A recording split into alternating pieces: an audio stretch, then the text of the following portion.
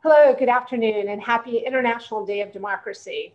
This is not a Hallmark holiday, so you won't find a card, but it's an incredibly important way for us to all get together and have this conversation. So it's my pleasure to welcome you to the Forum on Human Rights and this afternoon's roundtable on maintaining democracy and human rights as pillars of U.S. foreign policy.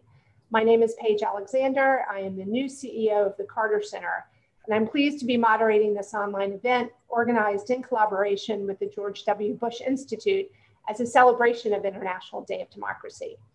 This actually gives us a really good opportunity to reflect on the state of democracy around the world and in our place in that landscape. Much has been stated about the bleak democratic landscape that we're looking at.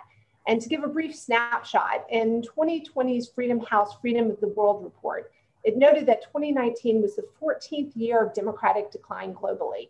More than half of the countries in the world that were rated free or not free in 2009 have suffered a net decline in the last 10 years. Many experts agree that we're in the midst of a global democratic recession. And around the world, we see an increased infringement on the civil and political rights of individuals and the closure of civic space and civil society organizations suffering. Under the global pandemic with COVID, we're seeing that additional assertions have been made, and this is causing added problems. So a wave of authoritarian populism is sweeping over various parts of the world, and the commitment to democracy appears to be wavering even in the long established democracies that many of us have worked in. And so for many decades now, the United States foreign policy has supported democracy and human rights. In 1977, President Carter prioritized human rights as a key US foreign policy goal for his administration. He established the Bureau for Democracy, Human Rights, and Labor as the conscience of the State Department back in the day. So as President Carter said in 1978, when commemorating the 30th anniversary of the Universal Declaration of Human Rights is the soul of our foreign policy because human rights is the very soul of our sense of nationhood. So President Ronald Reagan continued this emphasis on human rights, lending US support to a global democratic revolution, and worked with the bipartisan support in Congress to create the National Endowment for Democracy, which supports the National Democratic Institute for International Affairs, many of us know as NDI, and the International Republican Institute for International Affairs, or IRI. Since the early years of their work, IRI and NDI have worked alongside the Carter Center in support of democracy and human rights. We're thrilled to have Dan joining us today as well. So through the 1980s, 90s, and 2000s, democracy, human rights has remained a focus for US foreign policy through direct government action, but also through the soft power of assistance funding and projects. Although US foreign policy or US policy itself wasn't always consistent in prioritizing democracy and human rights, it has always remained a vital foreign policy goal. So over the last 10 to 15 years, the state of democracy globally has slowed and even begun to reverse. The number of authoritarian and populist regimes has grown while the number of countries that are democracies has declined. In parallel, there have been increasing debates in the US about the role of our country should be playing in advancing democracy and human rights globally. So it was in this context in January of 2020 that the George W. Bush Institute published a report entitled Choose Freedom, Revitalizing American Support for Democracy and Human Rights in the 21st Century. In essence, the report is essentially a call to action to a range of actors to think about how the United States can re-engage on issues relevant to democracy and human rights internationally. And it's this call to action that we use as our starting point for today's discussion. So let me get started. We're lucky to have with us today the author of that report, Nicole Bibens-Sadaka. Nicole is the Kelly and David File Fellow at the George W. Bush Institute, bringing her expertise in American foreign policy, democracy, freedom, human rights, and leadership. Nicole writes and speaks on behalf of the George W. Bush Institute. She also serves as a faculty in the various leadership programs in Georgetown University's Masters of Science and Foreign Service program.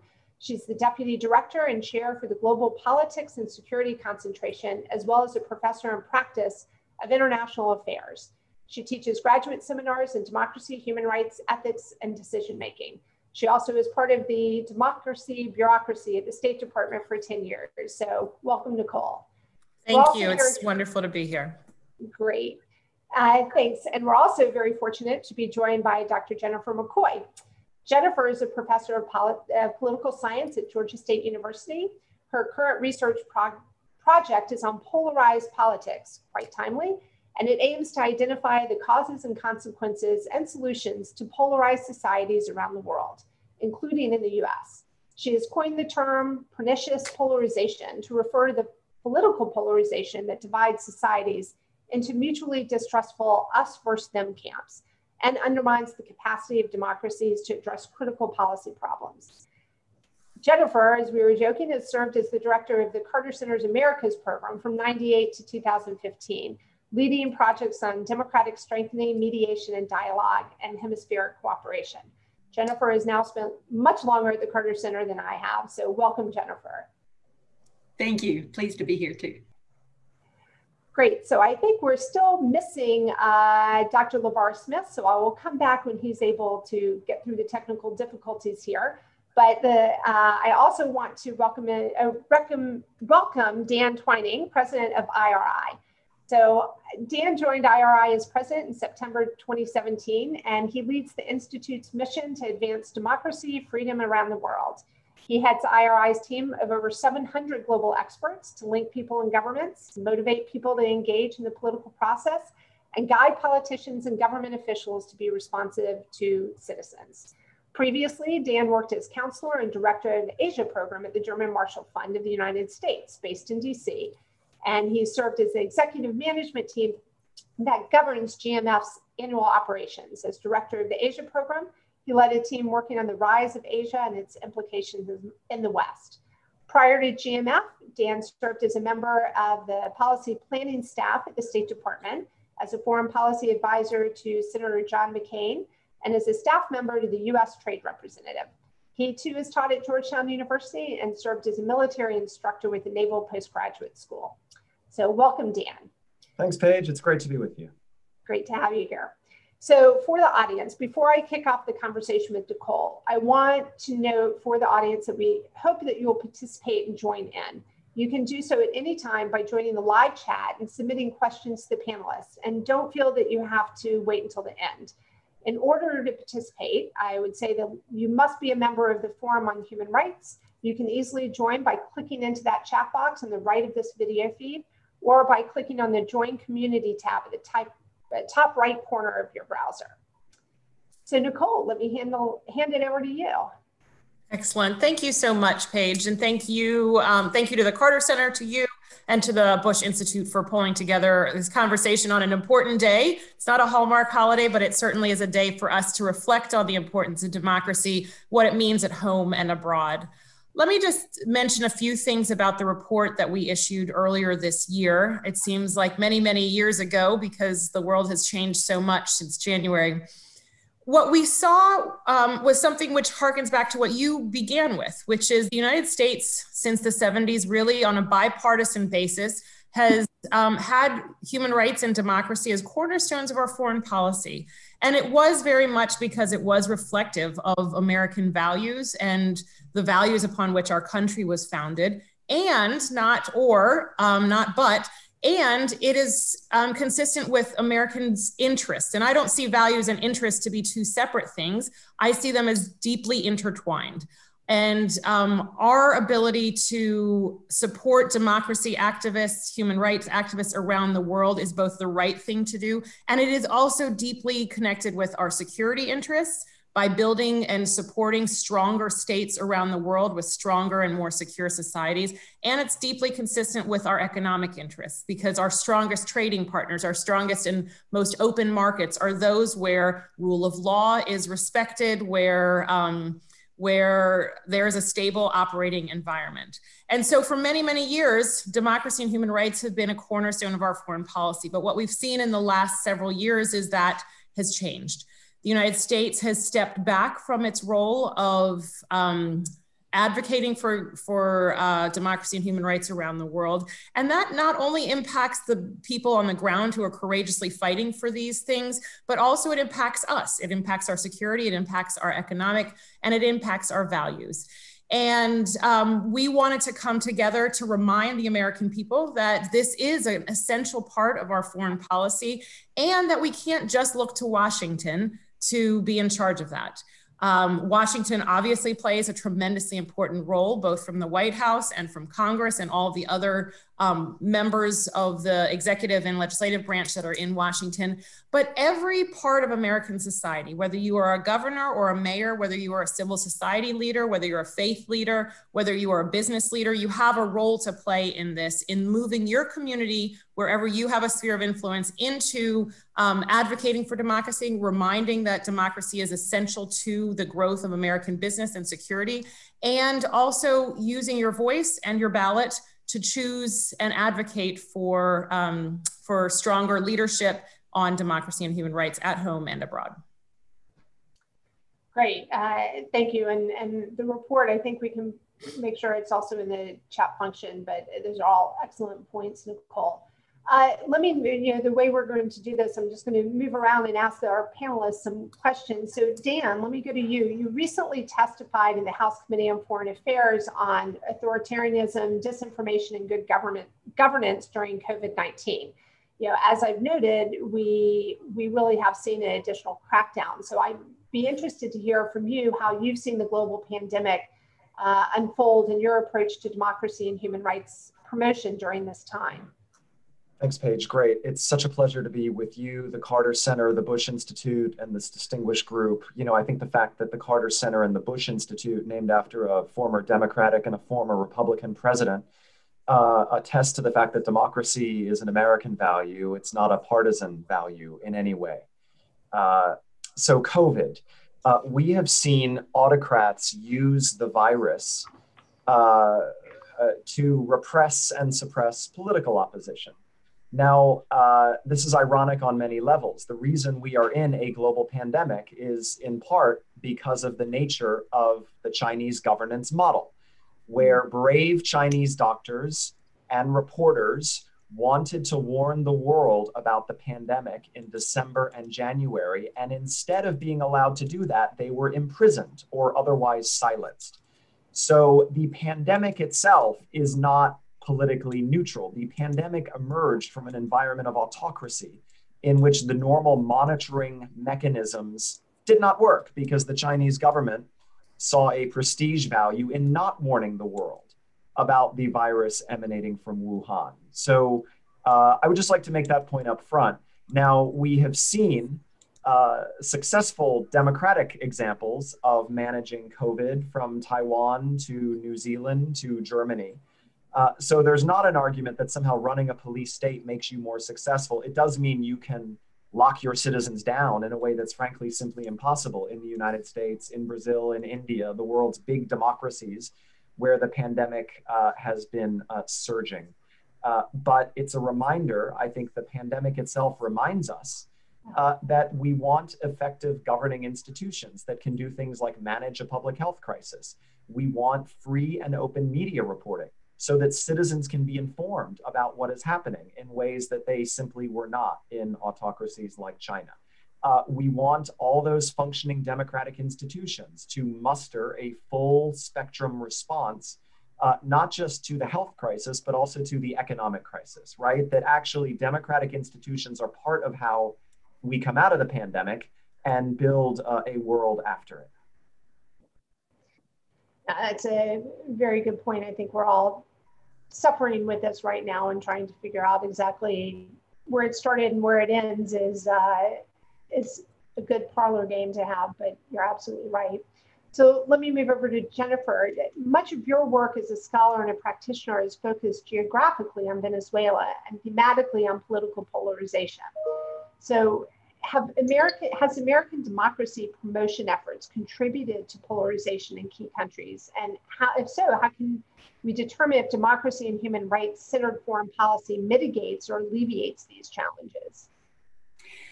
Yeah, thanks, Paige. It's really a balance that we have to work towards between promoting and defending democratic and human rights and interfering to the point that it contributes to polarization in societies that is harming democracies.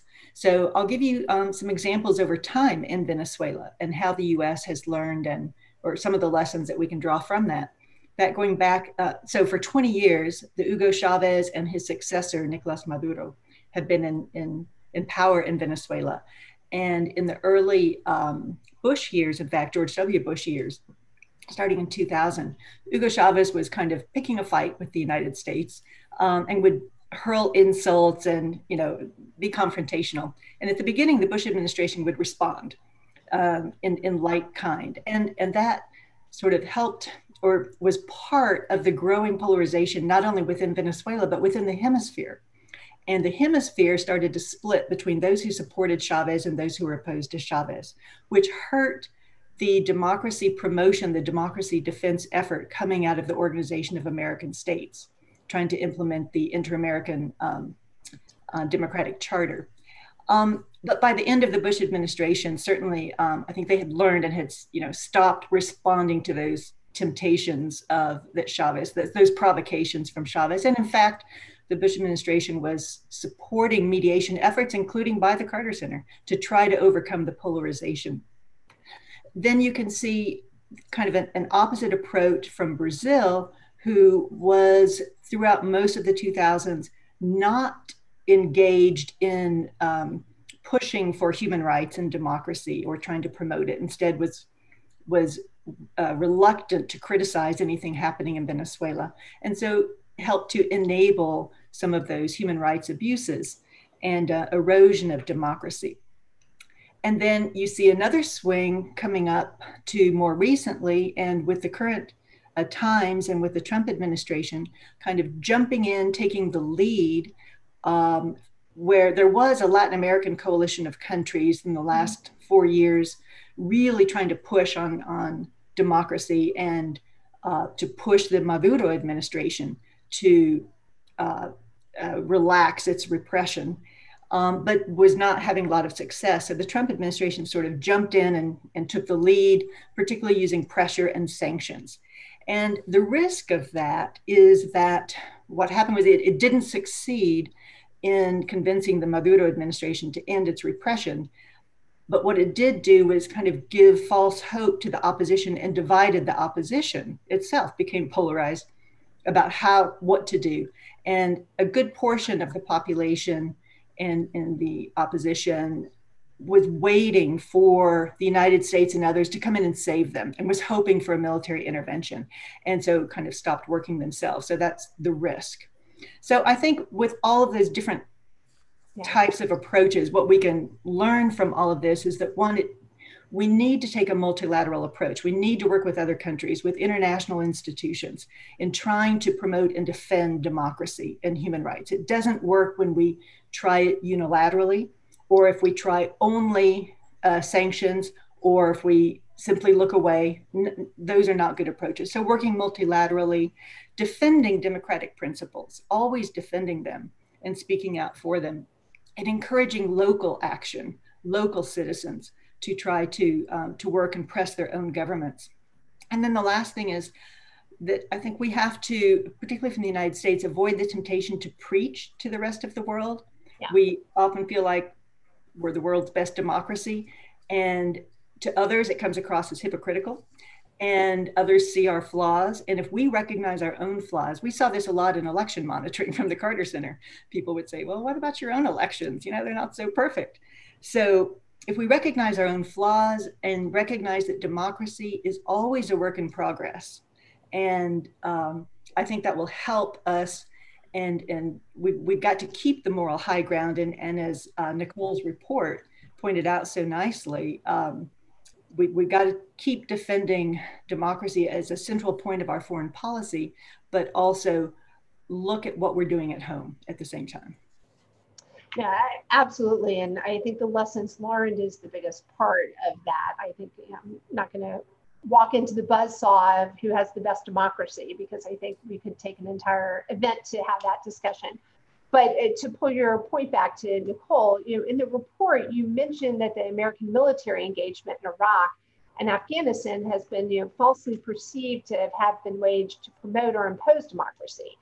And the younger generations who are more familiar with the wars that longer American commitment to democracy and human rights promotion, they're skeptical about democracy support as a concept. So can you speak to this, and Nicole, and let us know more about how we can overcome this type of skepticism? Sure, absolutely. Obviously, we just celebrated 9/11, and so for many of us, that was a life-changing day. If you are 30 or younger, you were 11 or younger on that day, and that means the entirety of your teens into your young adults and into now 30 were spent with the United States at war. I think we have allowed a narrative to develop around both the Afghanistan and the Iraq wars, which are not accurate, and they don't help in taking the right lessons from those two conflicts and ensuring that our foreign policy and national security policy are right-sized. Both of those conflicts were waged because of security concerns, concerns about the Taliban, concerns about Saddam Hussein. Obviously, there are a lot of questions around the intelligence, around the Iraq war, but none of that, even in that debate around the intelligence, nowhere was democracy the single reason why the United States went into military conflict in either of those countries. And yet that is a primary narrative that many people have drawn from it. And largely that's come because once the military conflict had reached its military goals, you had two countries in very different situations, but two countries that had somewhat of a political vacuum. And the United States chose to put into that political vacuum and support local leaders in building democracies, in large part because we recognize democracy to be the system that is most reflective of the will of the people. Democracy is struggling, to say the least, in both countries. And so what many people have then said is the United States waged a war for democracy. Democracy is not doing well. Therefore, democracy is not a great policy. And that's just a bit of a flawed logic. And what we do need to say is really pick apart what are the right lessons learned. When do we use force as part of our national security and foreign policy? I do think that there is a right time to use it and a wrong time to use it, but ensuring that we also recognize that democracy support around the world is not what we do with the barrel of a gun. We do it through organizations, in partnership with organizations like DANS, and a number of other organizations that we support to do on the ground work to support other people to live into what their desires are for a freer society. And for young people, I think what we need to do is start telling that entire narrative accurately and also challenge them to think about the role of democracy in society. What we have with young people is a very passionate, very engaged group of people that are behind so much of the great civil and social movements we see now, but is to have them channel that into constructive efforts through systemic change, and to say democracy is really that system that will allow for that. But we need to have that comprehensively and to really accurately reflect the important role that democracy plays at home and abroad. Yeah, no, absolutely. And we'll come back to sort of where military and NGOs can actually fit in. I'll come back to Dan. But Professor Dr. LeVar Smith has joined us, and I want to make sure he's got audio and everything's working. Yes. Okay. So let me. Hello, everyone. I apologize for. Yeah, welcome to 2020. We spend our life apologizing for technical difficulties. So I'm really happy you were able to join us. Dr. Smith is an assistant professor in the Department of Political Science at Morehouse College. His research interests have been focused on political development, international political economy, and democratization, primarily in sub-Saharan Africa. Dr. Smith is a 2002 graduate of Morehouse, and he also has an MS degree from the Sam Nunn School at Georgia Tech and an MA and PhD in political science from Miami University. So welcome, LeVar. I'm glad you were able to finally kick in. And if you don't mind, I'm just going to actually start. We've already done a round of questions, but let me ask you, because much of your work has focused on sub-Saharan Africa. So how do you see the U.S. foreign policy impacting democratic development on the continent right now? So first of all, I want to thank you for just allowing me to be a part of such a great panel at such a timely, such an important time in our period, just globally because of COVID-19 and around the world, just because of the necessity of democracy right now.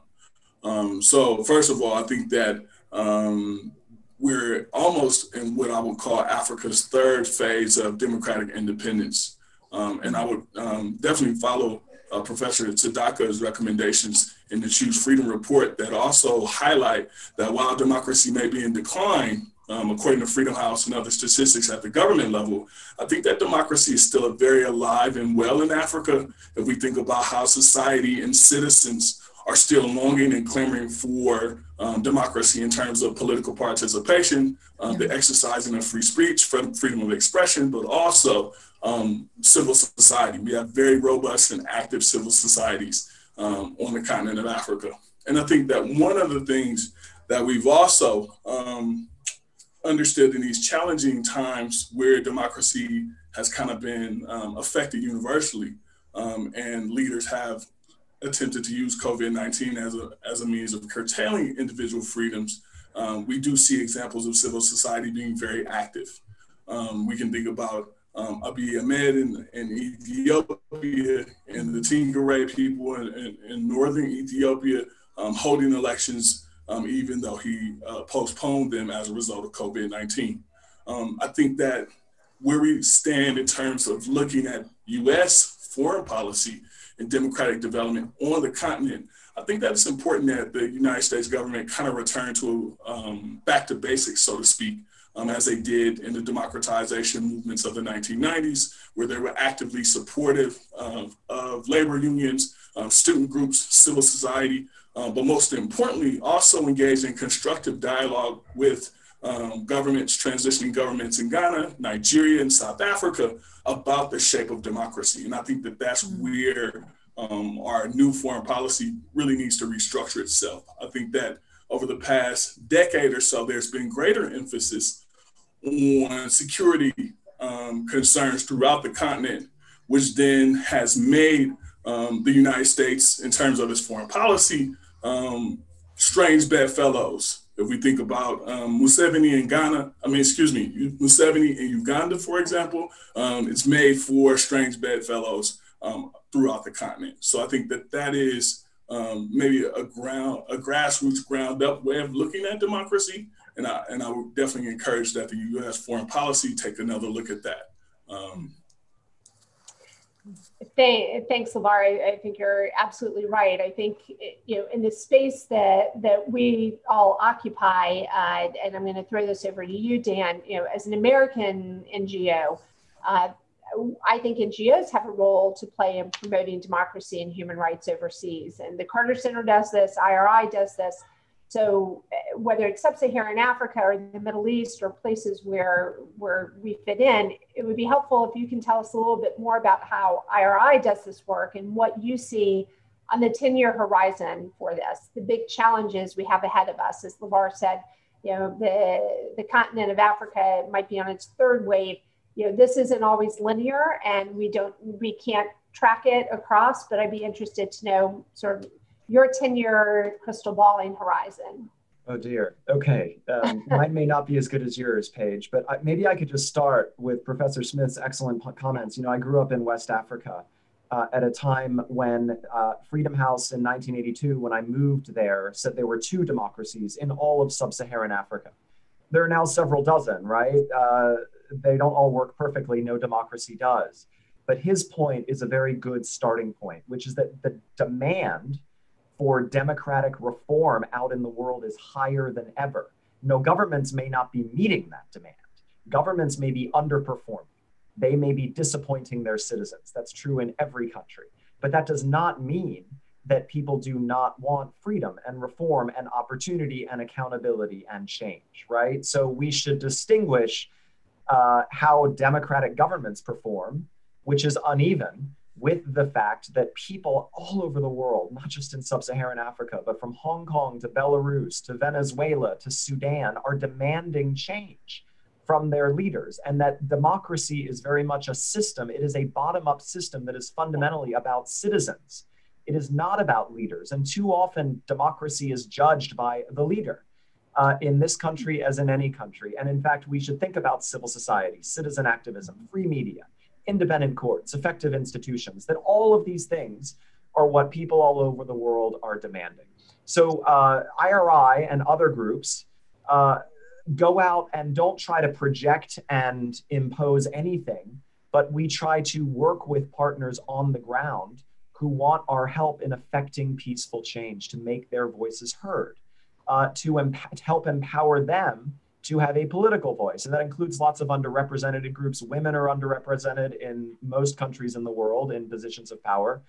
Young people feel like they are often alienated or disenfranchised. So how do you empower them to engage in effective political life? How do you make sure that democracy is working for everyone and not just a set of cosseted elites at the top, right? I mean, those are themes that ring true all over the world. So we work with partners on the ground all over the world to help them navigate their way forward and find their voice and find their path. Over the next 10 years, I would say the thing we perhaps worry about the most, it's not, do people want democracy versus autocracy? Of course, people want democratic freedoms.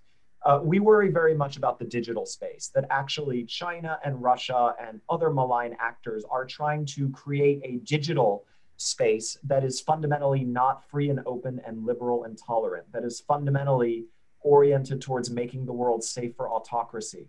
This connects very much to American democracy. Russia in particular has been attacking American democracy.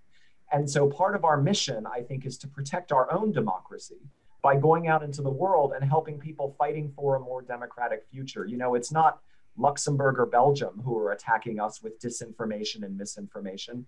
It is foreign autocracies that want to discredit our institutions, that want to polarize our publics, pit ourselves against each other so that they can make the world safe for autocracy, and Americans should not stand for that. Yeah, no, I absolutely agree. I think the digital threats that we are facing are prevalent for not just us, but for overseas. And democracy in general. So Jennifer, let me ask you, when it comes to supporting democracy and human rights, obviously the US doesn't have a spotless record. We've certainly learned that this summer as we've had our own reawakening in many cases. So how has the US tried to reconcile that with supporting democracy overseas? What's your assessment of the US record and how effective can we be? Well, I think our record on supporting democracy has varied a lot over the years.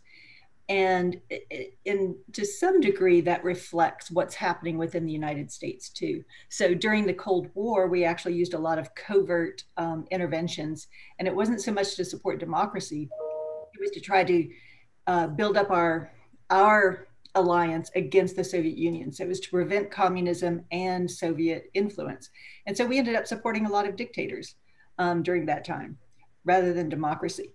And, we get then to the 1990s after the Cold War ended and the Soviet Union disbanded, and we had a very strong democracy promotion record during that period, really supporting civil society organizations, some of the stuff that LeVar was talking about, and Nicole and Dan too, and private sector growth, but probably didn't spend enough time on sort of state capacity and institution building to make those democracies strong enough.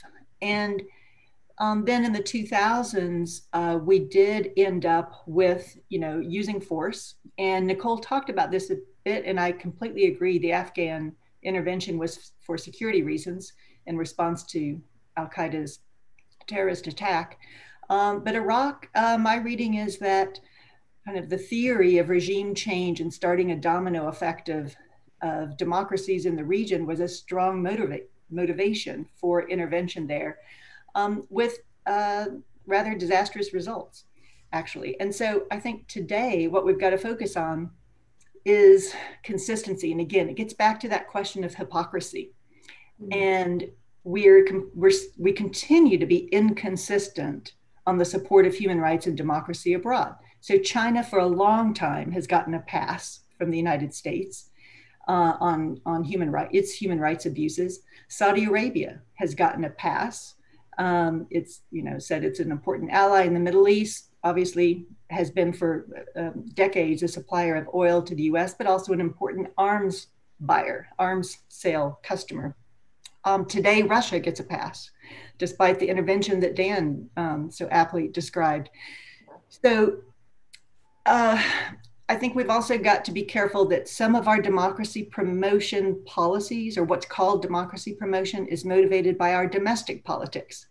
And for Latin America, the region I've studied, domestic politics, the role of Florida as a swing state and also the home to a lot of Latinos has played an important role. And so we mix our domestic priorities, particularly with regard to our policies toward Latin America and Cuba and Venezuela, I would say. So whether it's arms sales, whether it's our trade or corporate interests, whether it's our domestic politics, I think we've got to be more cognizant of the need to, again, prioritize democracy and human rights and be consistent in our approach. Yeah, that's excellent points. I think that our consistency or lack thereof really affects our ability to promote some of the policies and that we want to be talking about. But bringing it back home again, Nicole, let me ask you, what can citizens do to help ensure that the U.S. maintains democracy and human rights as a pillar of foreign policy? Absolutely. So I'll put them in two baskets. First is citizens, Dan was talking about democracy as a bottom-up movement. Citizens have an important voice to play in determining what foreign policy is by expressing that to at the ballot box, but in the course of any given year to elected members, whether they are in Congress or whether they are in the executive branch. And so individual citizens, but obviously citizens groups and faith-based groups and other business groups have a voice in this process that they have to be raising with our government that makes decisions about what our foreign policy looks like. And we see that happening already. We see individual groups going to Congress or going to the executive branch to push for specific legislation or to push for a specific policy, but we need that type of advocacy on behalf of democracy as a whole. So that would be the first basket, which is citizens exercising their voice in the process of the foreign policy shaping. But second is the United States also acts as an example around the world. And I recognize, for better or for worse, that we do. And we are seeing now when the United States is awakening to what have been our shortcomings, significant shortcomings in our own country, what impact that has in other countries, but also it has an impact that it allows us to show other countries, how do you deal with shortcomings within a democracy? You deal with it with more democracy. You deal with it with people going to the street and raising their voices and showing that that is what democracy looks like. People taking to the streets, expressing where there are shortcomings and asking for change in public policy, asking for change in our institutions. So the first basket is how people can engage in the foreign policy process. So the second is how can we be examples for the rest of the world to speak humbly but confidently about democracy in our own country, but ensure that we are pushing our domestic institutions to be fully just, to be fully equal for all people, to look at those laws and those practices where we are still falling short of the democratic ideals upon which our country was founded, and continuing to push to get to that level of stronger democracy. And the more we do that at home, the more of an example we can set for others in the world. Yeah, I can't agree with you more. Being in Europe and trying to promote democracy, and it was a difficult thing to do for the last few years for me, but this actually, and LeVar, I'm going to bring this back to you.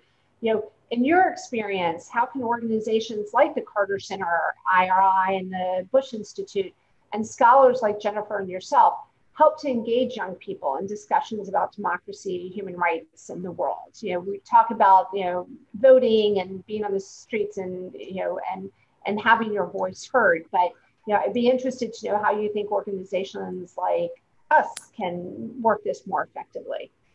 So I think that realistically, I think that there's, I think that organizations like NDI, IRI, the Bush Institute, Carter Center do an amazing job in terms of raising public awareness about freedom around the world, about human rights, and about democracy. But to Professor Sadaka's point, I think that the conversations need to be had earlier in terms of civic engagement. And what I mean by that is, I learned about the Carter Center as a college student. right? Mm-hmm. So I think that most of that institutional learning about what democracy is, how it functions, not just here in the United States, but also around the world, and engaging in a real constructive dialogue about democracy has to begin even sooner.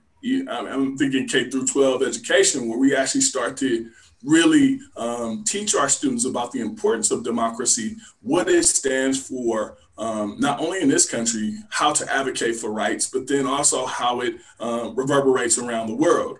There was an article that I just gave to my students in comparative politics by David Rukare called African Lives Matter.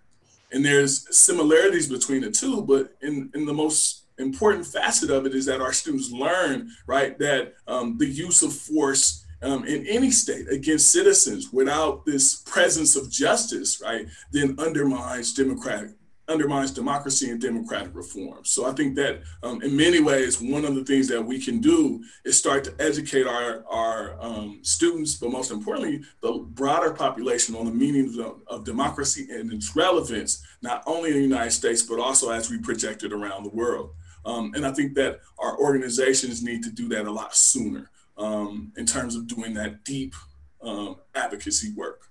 I think that this panel is also enlightening because as a professor, I've been able to teach Jennifer's work on the powerlessness of elections in Latin America, one of the book chapters she wrote on democracy, to my students. So one of the things that we learn from this millennial generation, especially if we think about what's going on in the United States, but also in Africa, is that they want to see change in real time. So being able to connect scholars to one another, but also to organizations like the Carter Center, IRR, and the Bush Institute, then allow our students to actually see that they are also part of the levers of change. And that is not just a set of theories written by scholars in the ivory tower, but we're also actively engaged. The last point I think that is very vital is that in many ways, one of the things that we failed to do in terms of connecting young people to the continent is to engage in more exchanges. And I think that this is important, bolstering programs like Boren, Fulbright, the Rangel and Pickering fellowships that allow minority students to actually be a part of USAID in the Foreign Service. These things are also vital, but also the United States has a rich, vibrant community of immigrants from around the world.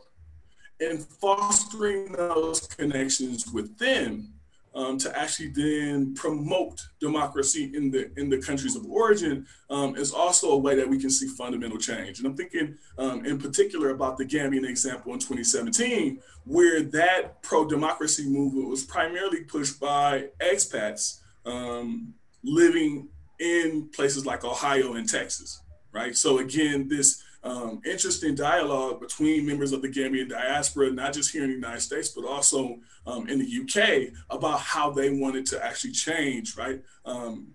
Change society, push for democracy, and then lead to the removal of Yahya Jammeh.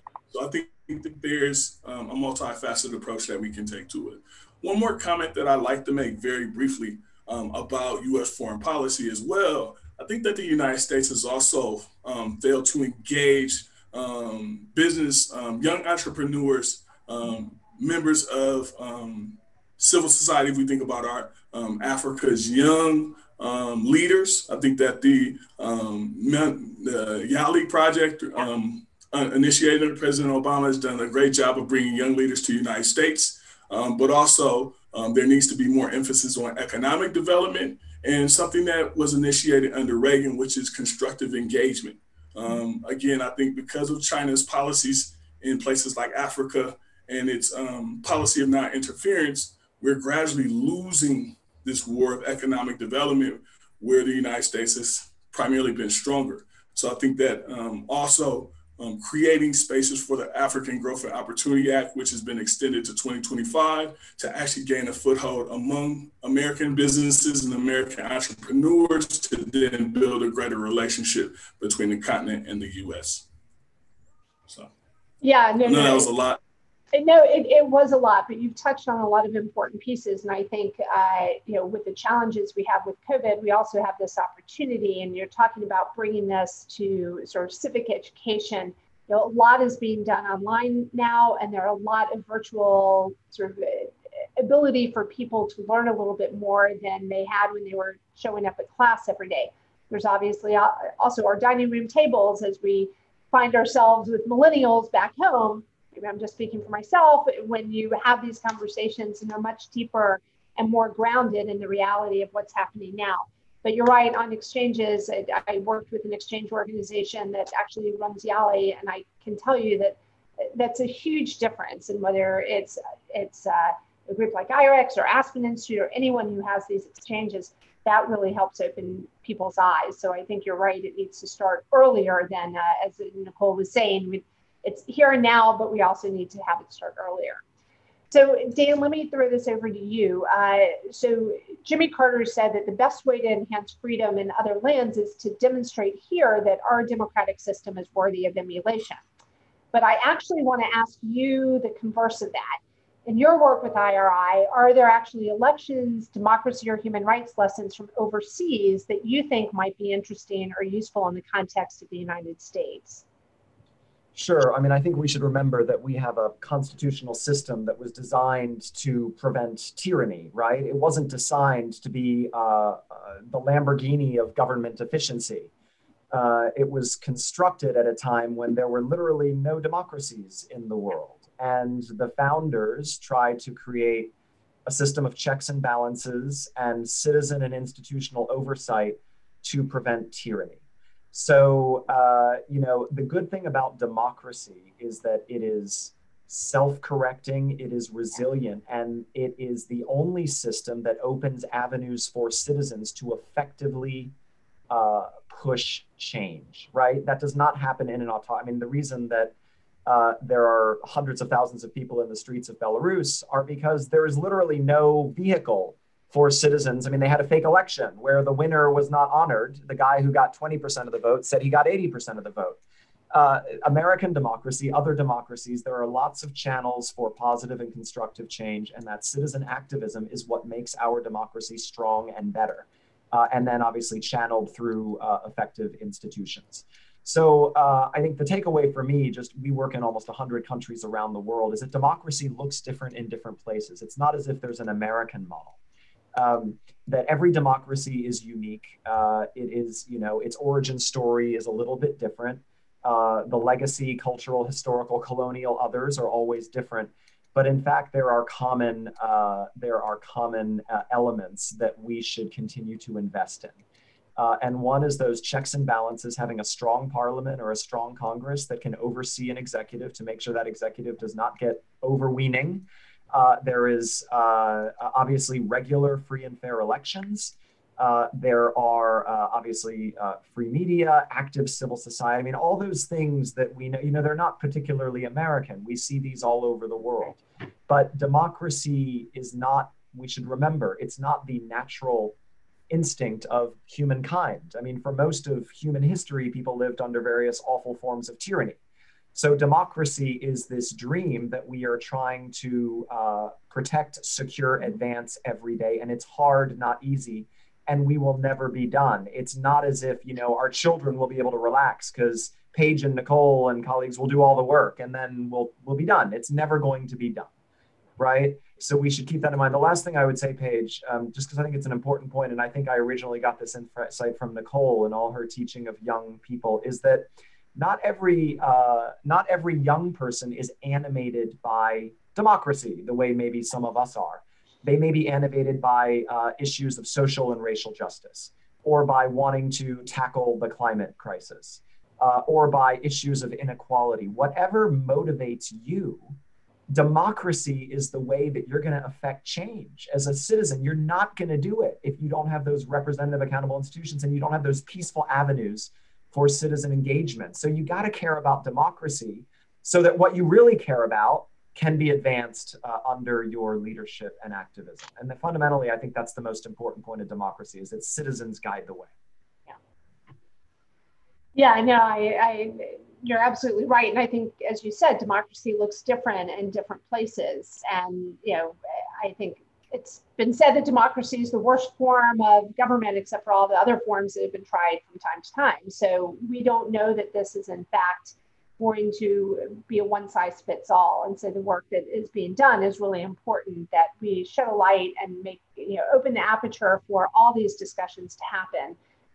So Jennifer, this actually leads me to you. One set of recommendations that's in Nicole's report focuses on engaging the public in foreign policy issues during the 2020 election campaign. As we talk about democracy and the importance of it, we look at the upcoming election and say, so really, if we could write one question to pose the candidates for one of the debates this year related to foreign policy, what would the question be and why? All right, I wrote down this question. Do you agree that the well-being of the United States is bound up with the rest of the world? If so, what will be your priority? Which global problem to work together to resolve would you start with? And if you don't agree, how do you think the US can solve problems like the pandemic or environmental degradation or drug trafficking alone? And the reason I would talk about that is because I think that what we've been talking about here too is to talk about students and youth and American citizens in general, the need to look abroad, to realize that our fate is bound up with the rest of the world. And if we start thinking we can do anything alone, live alone, solve these big global problems alone, then we are misleading ourselves, we're deceiving ourselves. And so I would ask that to focus the attention on that. And I just want to kind of confirm what Dan just had said, that for all of these problems that are concerning to us, and whichever one it is that's concerning to you, like climate change or the pandemic and public health and all of this stuff, that, yeah, the way to solve it is through democracy. And so we have got to keep supporting that. And it's so important for the United States to have this moral leadership for it to kind of live by example and to keep focusing on fixing ourselves. That's why I keep coming back to this hypocrisy. Avoid hypocrisy. But that's the question I would ask the candidates. Well, let's hope there's an anchor person listening, or maybe we can try to slide that question in, because I think it's a good one. So let me do a round robin to each of our panelists. And Nicole, I'll start with you. So if there's one thing that you hope people listening to today take away from this conversation, what would it be? Great question. The United States has a very important role in serving both its own interests and the interests of the world by supporting people at home and abroad who actively want the same justice and the same freedom that we have enjoyed in many ways in the United States, and that an active, responsible, engaged United States that is an example at home and an active participant in the world will make us stronger at home and stronger globally. That's great. Great, Dan, let me slide to you. So I just think this is a lesson of history. American democracy is not secure in a world where autocracy is on the march, that we cannot simply bury our heads in the sand and focus on only our country, that actually our future of freedom is tied to the fate of freedom in the world, and that the security and prosperity that we enjoy is a function of a stable and peaceful and free world. And to the extent that that degrades out in the world, it will come back to bite us here at home. Yeah, I agree. LeVar. Yeah, I also,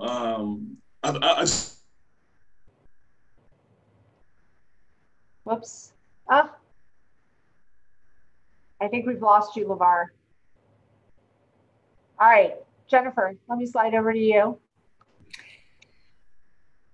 I would say pay attention and don't give up hope, but push our own leaders, hold our own leaders accountable at all levels to promote our principles and to continue to privilege our principles of human rights and democracy. And then push for that to enter our foreign policy, for those principles to be highlighted in our foreign policy for the sake not only of us, but for the rest of the world. But to remember, it's going to benefit us as well.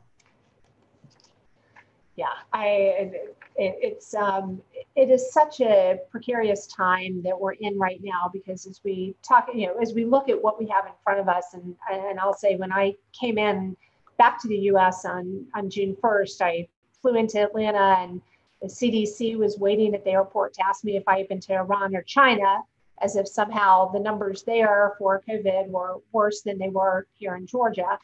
I drove down Peachtree Street and I saw the remainder of what had happened after George Floyd and the protests that we had.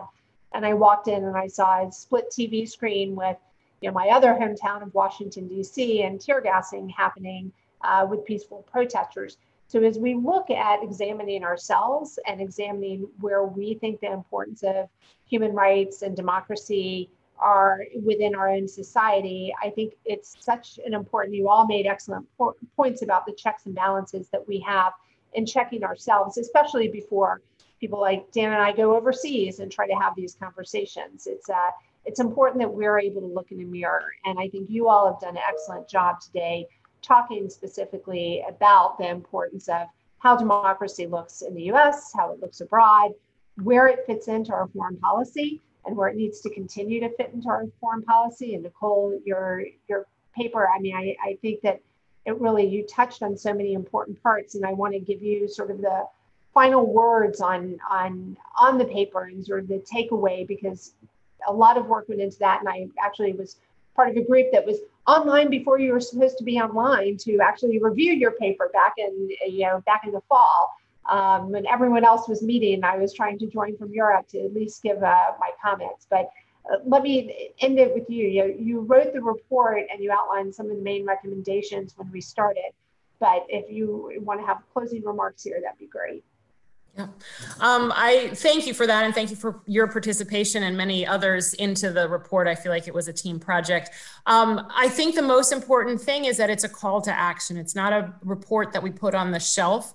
It is a call to action, which is a reminder that democracy is a living process and that we own it as citizens of a particular country. And if we have a problem with it, we have the opportunity to engage. We are in an election year. We have the opportunity not only to vote on November 3rd, but certainly to participate by raising our voices. We all have communities of influence, whether that is our family or our faith group or our business or our civic groups. We have the opportunity to raise questions about how can we strengthen American democracy, who are the leaders who are going to lead us in that direction, and what can we individually do to ensure that how we show up in our spheres of influence, in our online presence of influence, that we are constantly reinforcing and pushing for stronger democracy, stronger institutions, and respect for values. And that at the end of the day, the report is there to call people to action, to take charge of what is in their hands. Well, great, thank you. I want to thank all of our panelists for a really fruitful and interesting discussion this morning. We plan to continue the conversation in a discussion thread on human rights. And we hope you'll join there as well as we try to offer a solution to some of these issues. So please join us for future roundtables at the Forum for Human Rights. You can find out more at forum.cartercenter.org/roundtables. So if you're a student and you've RSVP'd for the closed student Q&A to start at 1:05, please join us on Zoom via the link you will have received by email. And we look forward to continuing the conversations with you at the forum. Thank you, Nicole, Jennifer, Dan, and sadly, I think we lost LeVar, but thank you all for joining us today and being part of this important topic. Thank you, Paige. Great to be with you. Thank you, Paige.